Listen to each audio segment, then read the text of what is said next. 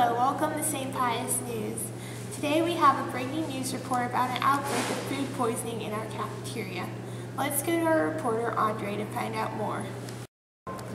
Recently there have been many cases of upset stomachs in this cafeteria. Symptoms include vomiting, stomach aches, and yada yada yada, etc. There is an ongoing investigation occurring. Back to you. Thank you, Andre. Now let's go to an interview of a student who's recovering from this outbreak of food poisoning. So, tell us what happened.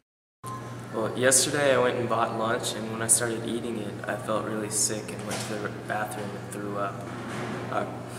I was sent home because I had a high fever and very bad stomach cramps. How long ago was this? Yesterday, and I'm still pretty sick. Well, I see. I guess everyone should stay away from the food then. Yeah.